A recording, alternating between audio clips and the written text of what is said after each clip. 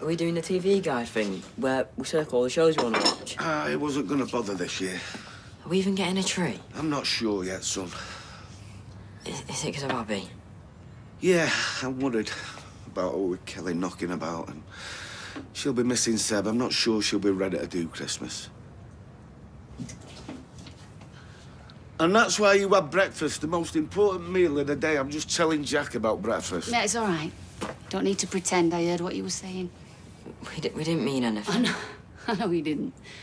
And, well, I've been thinking anyway. I've put my life on hold for too long. Felt really good on honeymoon, and I want to keep that going and enjoy Christmas. Are you sure? Definitely.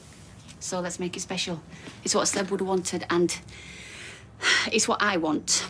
So, no more moping. Christmas starts now. Right. I shall go get us that TV guide. Me and you are gonna go and pick the biggest Christmas tree we can find. So, get the wellies on.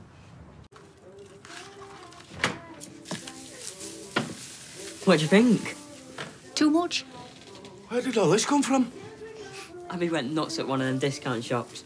Look, it's a yodeling Christmas pickle. Oh. And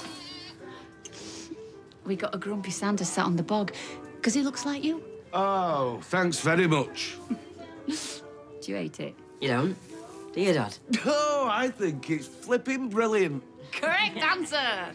Right, well, we saved you the honour of sticking the fairy on top of the tree so you'd feel like the man of the house. Only this year we've gone for something a little bit more out there. A cow in a bra. What? Well, it were that, or a pig in a tutu. Yeah. Get a shift on then. Can't wait to see Sally's face when she cops a load of this. Right. Ta-da! What do you think? Something wrong? It's all this, isn't it? It's perfect. I just wish that Seb could be a part of it.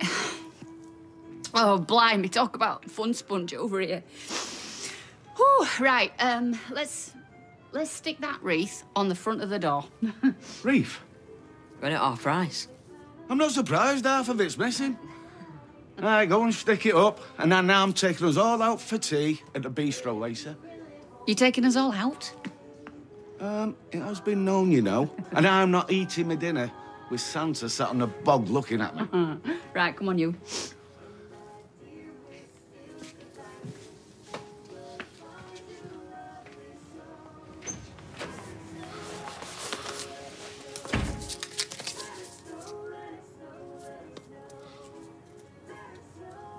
Right, don't let me stuff my face full of garlic bread. My breath always feels like I've been chewing on one of your dad's socks.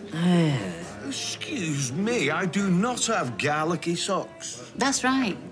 More like one of them runny camemberts. Oh, hello, you lot. Is this some sort of special occasion by any chance? Kev's doing his annual opening of the wallet. He's treating us all. What? You okay, love? Of course.